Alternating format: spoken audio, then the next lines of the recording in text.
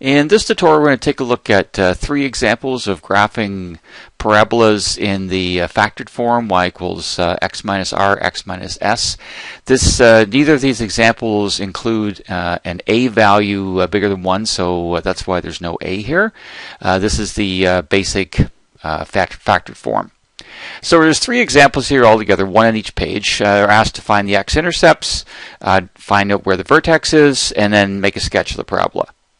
So starting with the x-intercepts, as long as the equation, and this one is exactly in this form, it's x minus a number, then this 3 and 7 here are where the graph goes through, the parabola goes through the x-axis.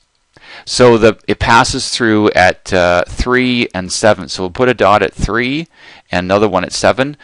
You could quote the x-intercepts as 3, 0 and 7, 0 if you wanted to, or we sometimes just say the numbers they pass through the x-axis. Now we can use these to determine the coordinates of the vertex. So we're going to find the axis of symmetry equation. So we're going to use this, you average the r and s numbers, which are 3 and 7 in this case. We're going to add 3 and 7 and divide by 2. And so 3 plus 7 is 10, and then 10 divided by 2 is 5. So x equals 5 would be the axis of symmetry. It would actually be this line, vertical line right here. I'm not going to bother draw it. What we need the 5 for is if the vertex is on that line, it has to be on the axis of symmetry, then that means that the x-coordinate of the vertex is 5. We use that 5 and substitute 5 in place of x here and here, and that calculation will give us the y-coordinate of the vertex. So 5 is the x-coordinate. This is going to give us what the y-coordinate is. So 5 minus 3 is 2, 5 minus 7 is negative 2, and we multiply those, we get negative 4. So the vertex's coordinates would be 5 from here and negative 4 from this y calculation. So we put a dot at 5, negative 4 here. That's the vertex. The parabola passes through the x-axis at 3 and 7, so that's the shape it would have to have. So that's a sketch of y equals x minus 3, x minus 7. Number 2 over here is y equals x, x minus 8. Now, y equals x, x minus 8, I'm going to go back to the first page for a second. It's not quite in that form. Well, it is, but it doesn't look exactly like it. So what you can do to make it two separate factors here is you can think of the x as x minus 0. So when you see the monomial x, just the term x out front, that's the same as having x minus 0. So 0 and 8 would be the two x-intercepts.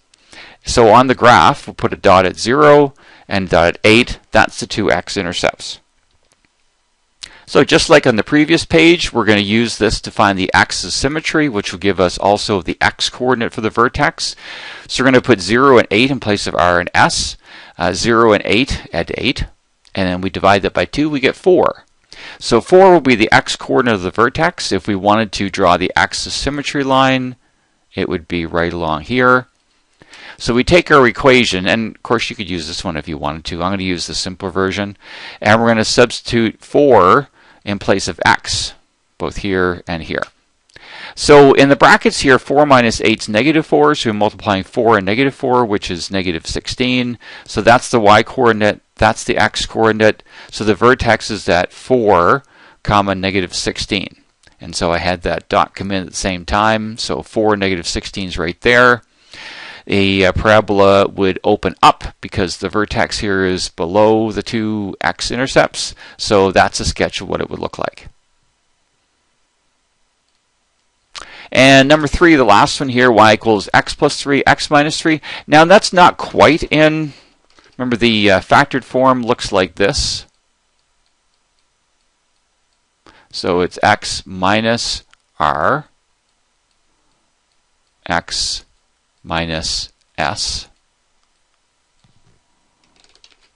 So this one's fine. It's exactly the same form. So the x plus 3, we would think of that as x take away negative 3. And so it's written in this form now. So negative 3 is one of the x-intercepts and positive 3 would be the other. So we put a dot at negative 3 and one at positive 3. Those are the two x-intercepts.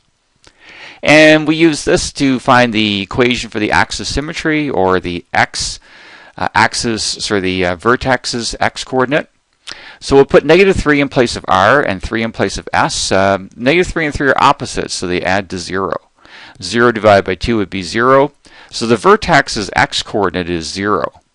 So we find the y-coordinate by putting 0 in place of x in the original equation. Well, this would work out as well.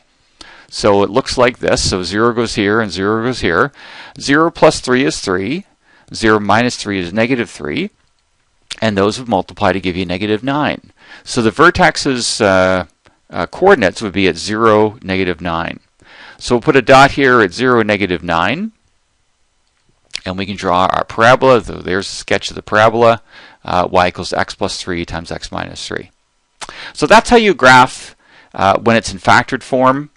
You can look at the equation in the factored form and find the intercepts. Use this to find the equation for the axis symmetry, which is also the x-coordinate of the vertex.